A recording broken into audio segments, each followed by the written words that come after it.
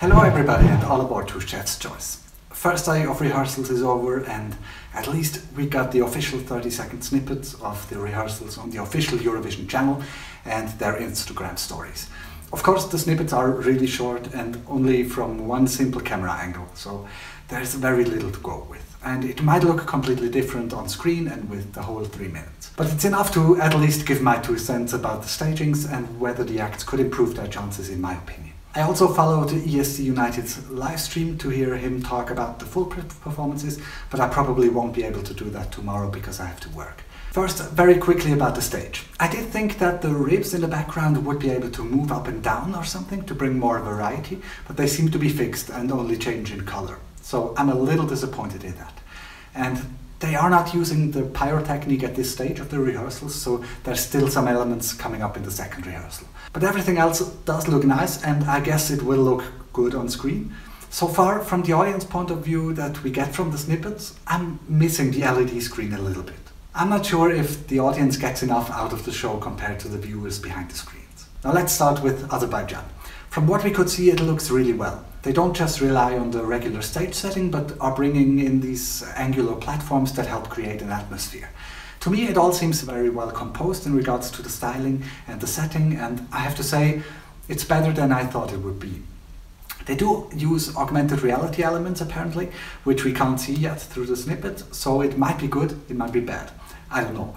But so far, well done, and I'm excited to see more. Iceland. Meh. As much as I would love for Ari to qualify based on his voice and his personality, I don't think they did anything with the staging to improve the song. I would be enjoying the performance just to sing along with, but it does look very dated at the moment. I don't like his outfit at all, and I don't like the fact the background singers are formed around him as if they were kind of worshipping him. So right now I think it has tightened its spot as a non-qualifier. Albania. Oh, Albania, you're killing me. I love his performances in the pre-parties so much, because he looked so much more natural than at Festivali de Cengiz in Albania. Now he's back with a very strange jacket with studs and structure and a lot of different elements, so it's a strange mix between charity gala and rock concert. In my opinion, he should ditch the suit and go with something more natural. In the pre-parties he wore these black shirts with the sleeves rolled back so you could see his tattoos, and I think that was the perfect mixture of looking kind of chic while still have some edge and without being so complicated. Now it doesn't fit together anymore, especially with the rest of the people on stage. I do like that there's a drummer and a guitarist on stage, but there are also 2 quite tacky background singers waving their arms in the Instagram snippet. But he still has the most incredible voice and the song is brilliant, so this might help him push through. Some people say it's a simple staging because there's not much special effects, but I think there's still too much going on that distracts from him and the song. Belgium. Unfortunately, from the camera angle and the short snippet that is available, I cannot say anything about this.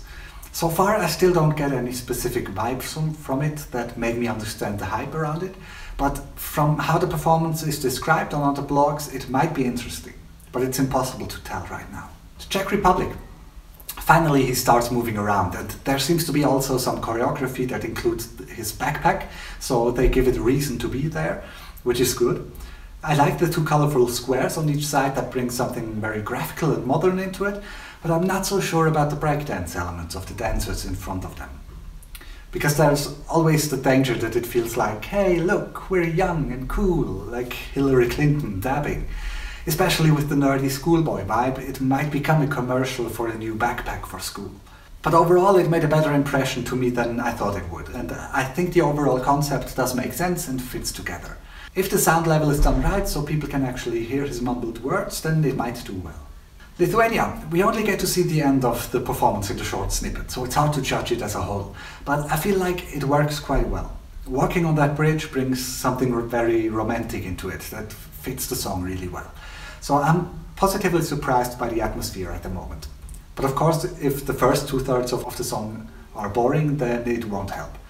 But it's actually the first time that I see a chance that it might qualify. Israel. You know that this is the performance I was waiting for the most to see what they do. And so far I have to say it's the performance I'm disappointed in the most. But that's because my expectations were incredibly high. So the first thing I noticed from the snippet is that it must be really focused on close-up camera shots, because the stage looks very empty right now.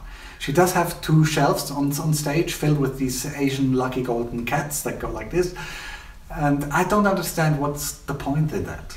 I guess they wanted to have toys like Pokemon or Barbie or whatever, but of course they are all trademarked, so they can't use them. So maybe they chose those cats instead. But that's never a good idea to go with a substitute if you can't do the original idea. I think they probably should have thought of something else completely at that point. Because those cats are not toys, and they have a very specific meaning that doesn't have anything to do with the song. Based on the photographs of the performance, I do like the overall aesthetic though. I really hope that it works out better overall than in the small snippet. The real camera angles will change a lot, of course, but being one of the big favorites this year, they really needed to live up to the expectations if they wanted to win. But of course it's just the first rehearsal and there are a lot more acts to come, so it's hard to compare at this point, and it will probably feed a lot of the energy of the crowd in the live show. And it's one of those stagings, I guess, that can be tweaked to be on top again, but I don't know. Belarus. Okay, this will be more about the staging than the song. Belarus thought that if they can't have LEDs, they use every other weapon that is available. And it's all themed about roses. Real roses, fake roses, roses that get shot with a bow through Alekseev's hand. So much seems to be happening according to descriptions of the performance, and I would need to see this to actually judge whether it's good or bad. From the short snippet, I don't like his outfit choice, and if the effects aren't done right, it will all look cheap, but I'm kind of excited now. And I think it was the only option they had to be memorable enough between Israel and Estonia, and that they definitely achieved. Estonia. Apparently they did everything right for her performance. From what the people are saying, the effects on her dress are really well made and the camera angles work great. So I guess it's really classy and much more reliable than Israel. So it's back in my top 3 for now. And maybe could even go to first place. Vocally, by the way, all the countries today did really well as far as I can tell. Bulgaria. From what I've heard in the live streams, they are working a lot with the camera angles and split screens and close-ups and fast cuts, etc., rather than actually doing something special on stage. So what we get to see from the snippet doesn't mean anything. But right now, I don't quite get the podium that they are standing on, and I really don't like the woman's outfit. Acoustically, everything sounds great, and I can imagine that the song will be enhanced a lot by the visual build-up of these camera angles, so it will probably do well, but seeing it in the snippet from the audience point of view, it's a little underwhelming. So those were all the songs of today's rehearsal session. There are still 10 songs coming tomorrow for semi-final 1, but of the 9 songs so far, Iceland is the only clear non-qualifier for me, and Estonia is the only obvious qualifier. Even Israel could be in danger. So everything is still open, even more than before, but again, it's almost impossible to get a real impression of the material that we have. The only way to judge the performances truly is if you're in the press room in Lisbon, apparently.